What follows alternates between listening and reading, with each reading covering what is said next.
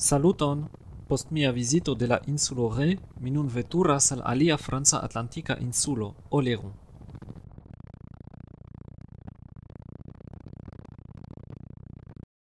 Ĝi troviĝas ĉi tie. Ĝi estas 30 kilometrojn longa kaj ankaŭ ĝi havas ponton. Ni vizitos la sudon de la insulo.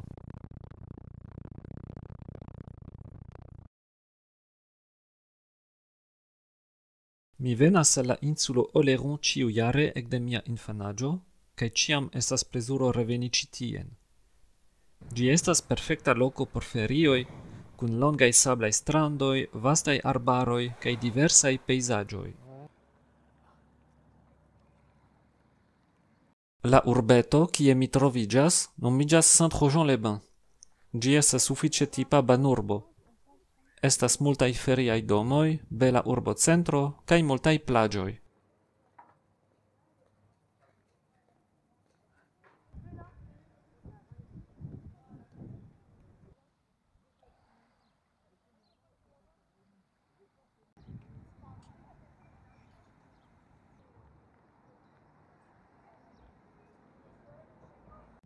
Ĉi tiuj plataj boatoj estas uzataj de ostrobredistoj. Kaj ĉi tiu estas fiŝkaptista ŝipo.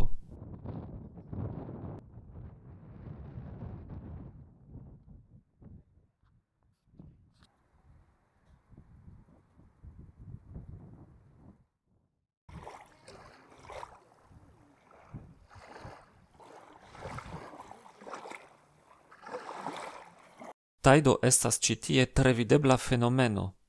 Dum altmaro estas belaj sablaj strandoj, sed la maro rapide foriras kaj malkovras vastan ŝliman areon nomatan intertajda zono. La intertajda zono estas interesa ekosistemo, kie vivas multaj bestaj specioj.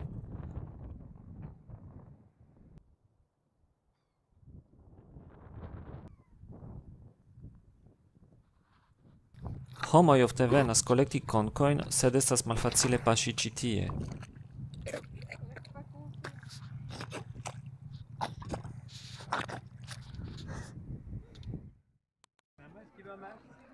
Populara turismaĵo en Saint-Trojan-les-Bains estas trajneto, kiu veturas de la urbocentro ĝis la oceano.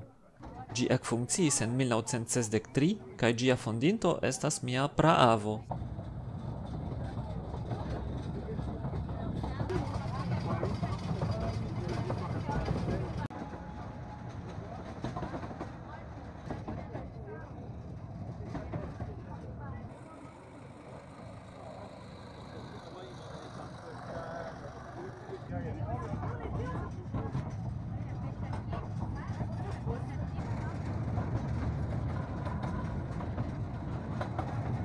Mi memoras, ke kiam mi estis infano, la vojo tra la arbaro daŭris pli longe.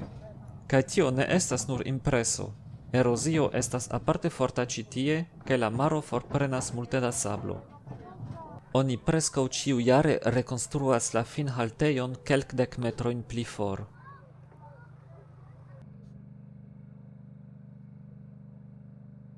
La strando estas tre bela, sed bedaŭrinde banado estas malpermesita. Estas tre forta fluo en la oceano, kaj vi serioze endanĝerigus vian vivon, se vi provus naĝi ĉi tie.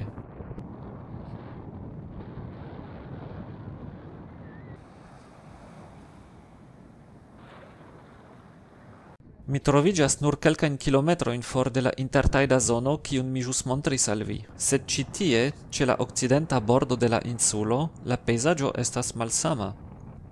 Malfluso ne malkovras ŝlimon, sed simple pli da sablo. Oni trovas aliajn speciojn de konkoj, kaj la ondoj estas multe pli grandaj.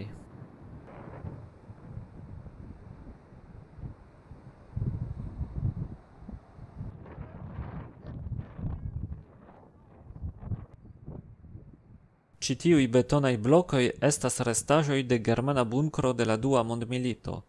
Antaŭ 10 jaroj ĝi ankoraŭ estis en la dunoj, antaŭ 5 jaroj ĝi estis sur la strando, kaj nun pro erozio ĝi estas en la maro.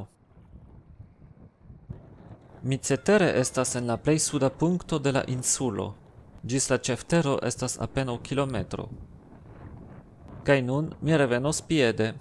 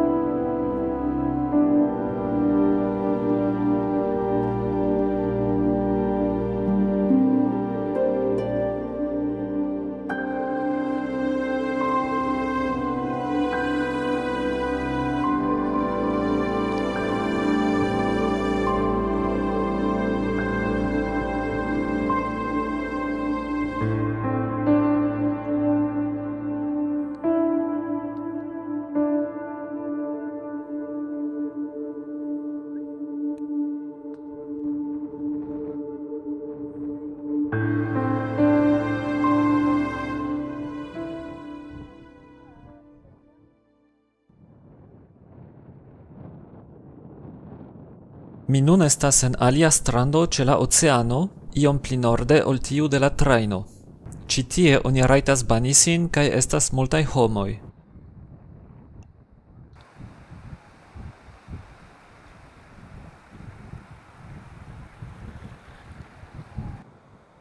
La nigra silueto, kiu elstaras el la akvo, estas vrako de urugvaja ŝipo, kiu frakasigis en 1916.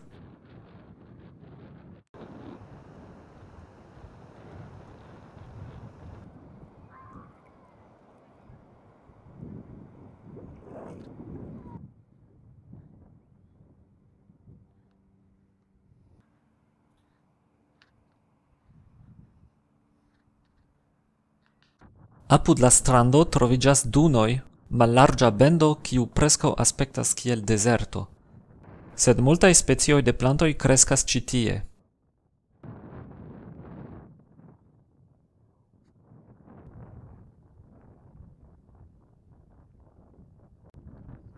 Ĉi tiuj flavaj floroj estas helikrizoj aŭ eternofloroj, tiel nomataj, ĉar ili ellasas specifan odoron eĉ longe post kiam oni plukis ilin. Sed ne faru tion, estas malpermesite, ĉar la dunoj estas delikata ekosistemo. Granda parto de la insulo estas kovrita de arbaroj kun tiaj arboj, pinastroj.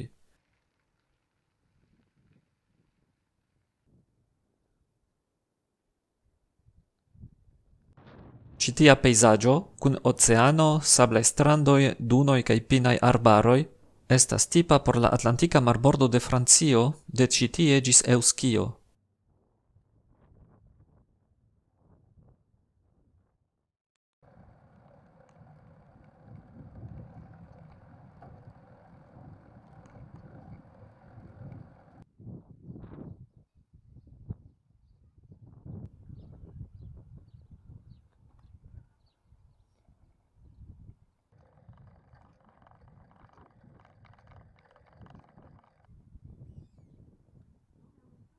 Antaŭ ol foriri, mi ŝatus viziti alian urbon, le château d'Oléron. Ĝia nomo signifas la kastelo de Oléron, tamen ĝi ne vere havas kastelon, sed citadelon.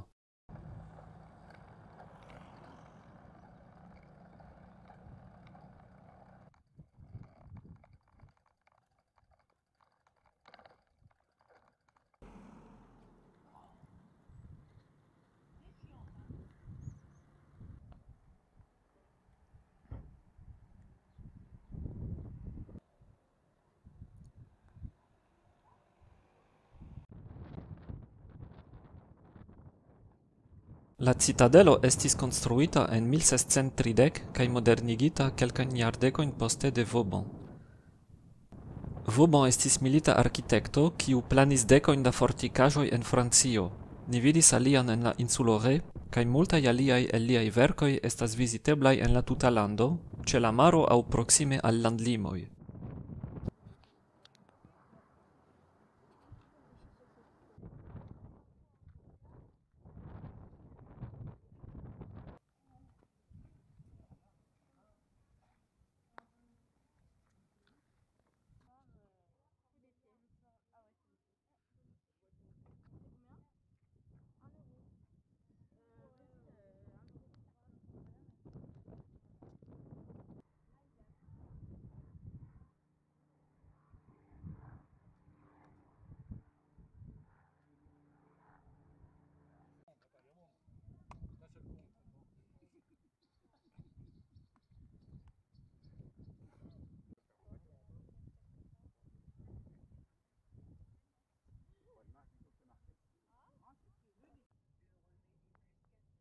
Ni vizitis nur etan parton de la insulo, kaj ankoraŭ estus multe por vidi, sed nun estas tempo foriri.